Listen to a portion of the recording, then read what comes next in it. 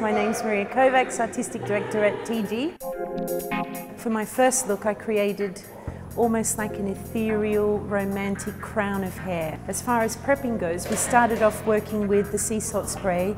I dried it into the hair, and the model came in with very clean hair. I didn't want to make the hair smooth. I wanted to create more texture and volume, but effortless texture, and that's what the sea salt spray does. So I dried that into the hair, and then again worked the dry shampoo into the hair. And then from the top of the head I started braiding forward, starting off with a classic traditional braid, and then just with feeling moving into fishtail braids, sort of changing up the texture. So when I completed that whole top of the head, when you braid the braids together, you create all these different nuances and little details in the hair. So once that's done, created the shape, looking at the model's face shape, her expressions, and then leaving all that lovely texture on the edges. So use the Work It spray to finish off with, just lightening up all that sort of angelic hair, and then that was it really.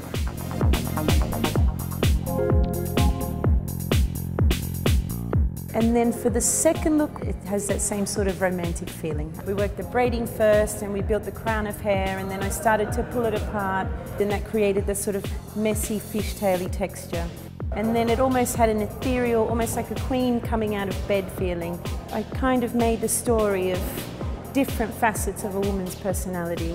Very undone and laid back and kind of angelic and natural. And to add depth and almost like an antique feeling to the hair, we were shooting black and white. I decided to use a white hairspray kind of on the roots and brush that away from the face. And it meshes in well with the dry shampoo. That also helps you change and manipulate the texture of hair.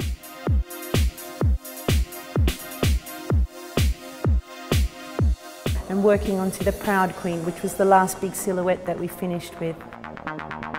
I started to unravel the braids, and then that created a completely different texture. So we brushed that out and almost moulded the shape in front of the camera. The products themselves are made brilliantly and work at their best when they're layered. So at the end of the day, it was just about creating beautiful pictures and having all those little components work together, and that's when the magic happens. So I guess the session series really helped that happen for us today, and we were really lucky, and I hope you love the pictures because we had a great time.